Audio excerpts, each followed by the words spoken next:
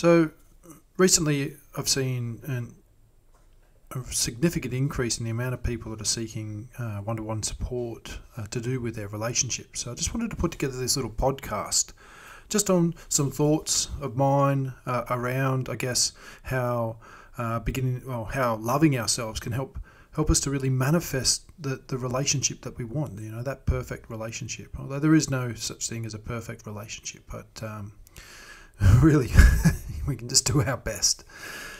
So we've become so caught up in what everyone else wants in life, striving continuously to keep up our appearance so that we're not judged and criticised. We're so worried about how other people view me, this I.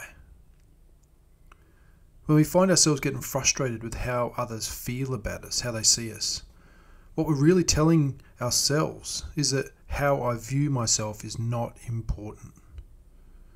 How you see me is more important than how I see me.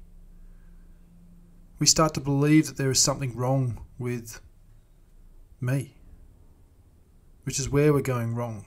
People's opinions are just people's opinions. How they think about you is only their perception on whatever they are going through right now. And we take that perception as genuine feedback. And we never really scratch under the surface and ask, maybe it's not what's going on in my life that has caused this misperception. Maybe it's what's going on in theirs. Because how we think about ourselves matters. It matters a whole lot.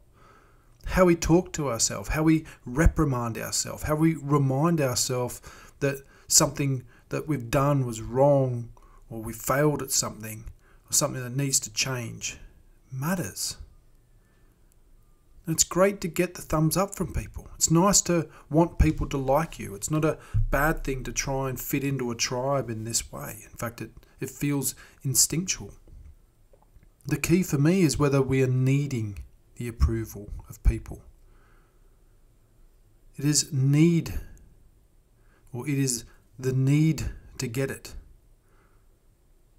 And if we're grasping at a life hoping or needing continual praise, desiring affection, desiring attention, we live, and this is a new term for me, in a clickbait society. And it's heartbreaking to see that a lot of the things people are watching these days is down to their own feeling of lack in their own lives. I heard a wonderful talk from Mind-Rolling Jetson Rinpoche recently. She was asked by a question by the audience that asked her about feeling lost and confused as the coronavirus has forced people into lockdown and they no longer felt free. And her comment was beautiful. She said, "Freedom isn't found in the home. Freedom is found in our mind." Or something similar like that. I hope I've done her enough justice. And what I took from this, and I appreciate if we're all a little different in our own perception of what she meant there. But when we have become free from our own emotions, free from the negativity that we bring on ourselves, when we feel free from the belief that we're not free everywhere,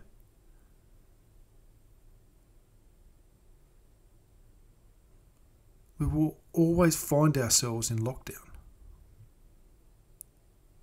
So in the same way, if we're always seeking approval of others, if we're grasping, hoping for some sort of applause or or vindication, then we are in the same way, I guess, inhibited by the freedom of others. And how we feel about ourselves means less than how others feel about us. So how we view ourselves is at the bottom of the pile. And the only way we can begin to work with this is to stop caring so much about the voices and opinions of others. And I know you're going to say, isn't that just my opinion, right? Well, I guess it is. But in reality, like when you see Nobel laureate award winners, the real people in this world, the peaceful people, the scientists that are living every day in the service of us. You never hear them seeking approval at all. In fact, most of us, we don't even know about them until they're in front of us on a world stage winning an award. And most probably you've never heard of them before, because they're just doing what they're doing. And if they listen to everyone, like for instance that incredible woman who won the 2014 Nobel Peace Prize, Malala, if she had listened to everyone, if she'd stop being a voice for women in Arabic countries, I mean, the change she has made is incredible. And she never started out seeking fame or awards. She just believed she could make a difference in this world. And how others saw her, ridiculed her, threatened her, was insignificant in comparison to the belief that she had in herself. Now, I have no doubt that she was tested at times, wanting to give up. The weight of change or being different can do that to people. Although I'm sure she just stopped listening to the negative voices and listened to her own inner guidance system, became a role model for women globally.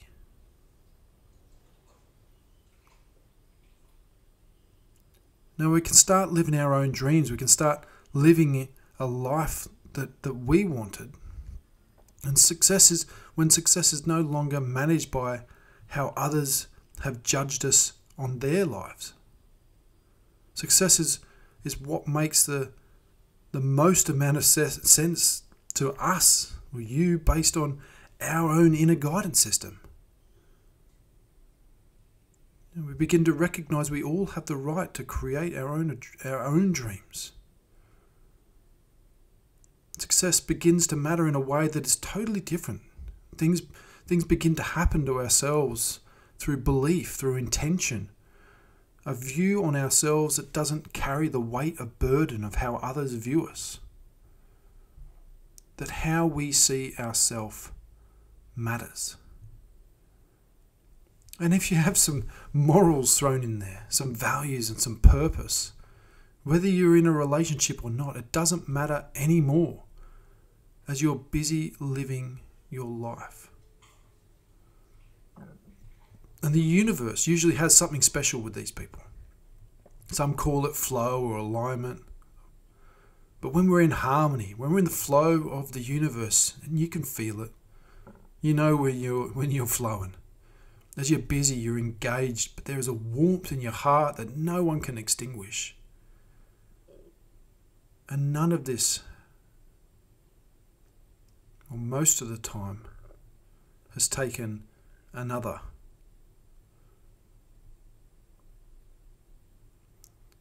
All that's happened is that you stopped caring about others' opinions and added significant wealth to your own self-worth.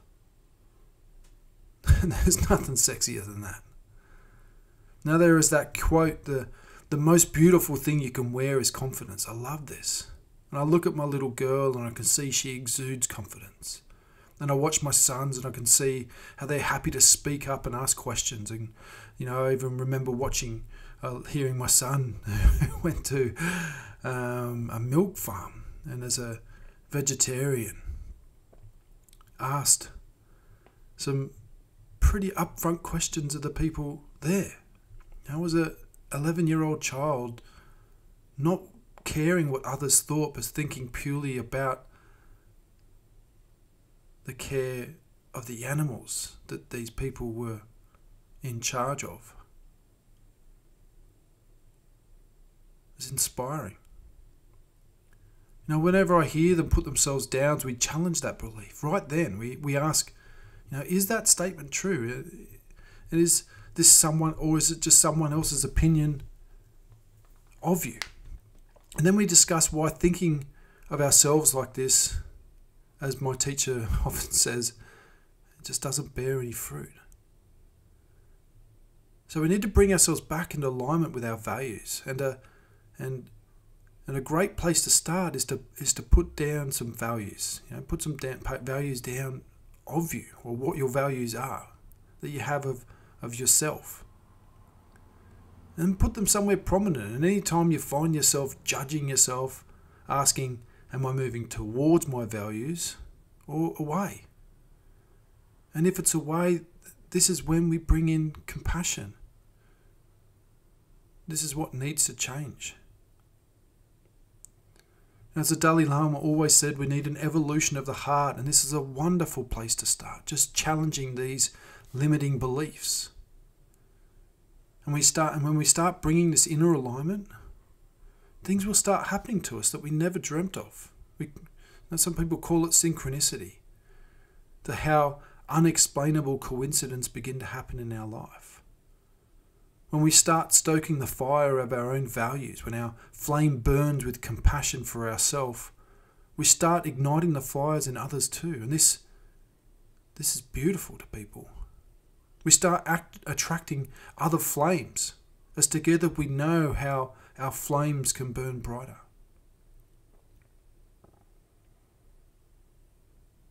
Confidence in ourselves when we see success as enjoying the simplicities of life, when we're more in control of our emotions and not continually hoping for something, when we aren't in constant comparison, when we start vibrating with the universe interdependently, rather than seeing ourselves as independent, weighed down by other people's perceptions.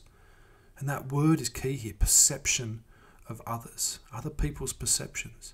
As we have no idea what lens they're seeing through right now at this moment, yet we take it on board as being a better measure of us than ourselves.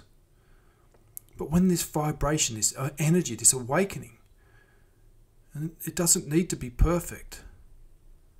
No, the thing that we're all connected to, whatever it is, it made us imperfectly perfect. I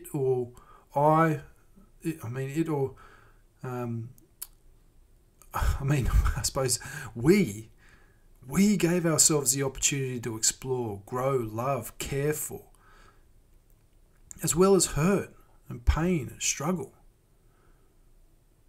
As this is the perfect imperfection. This is the impermanence. If we were completely level, then the universe just couldn't work. If everything was permanent.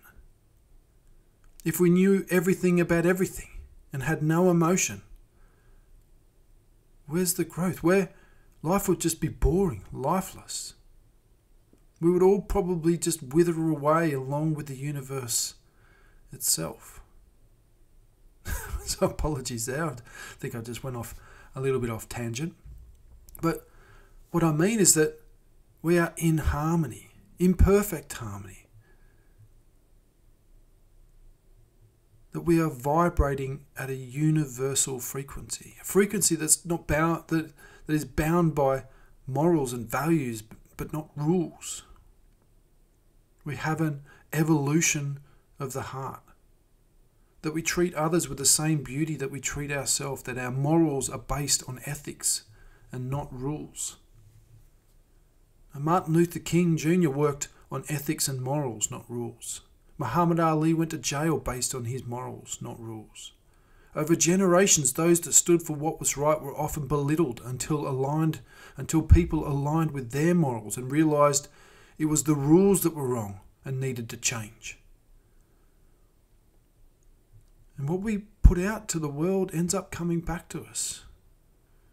And when we aren't liking what's coming back, we need to not see it as a sign of failure. See it as a sign of growth and opportunity. Because it's that growth that makes you beautiful to others.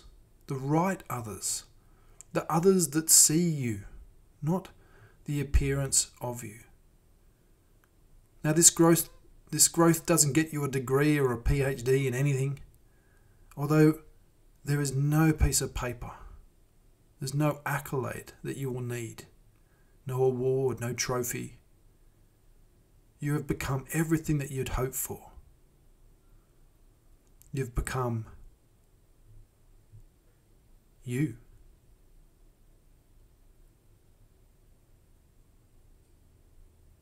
So I hope this made sense. If you enjoyed it, please, I'm going to be sharing a lot more of these, so don't hesitate to subscribe to the page or share it. I'd love to hear your comments. What's your thoughts? What did you think about this little podcasty thing? I hope it helped in some small way. And have an amazing rest of your day.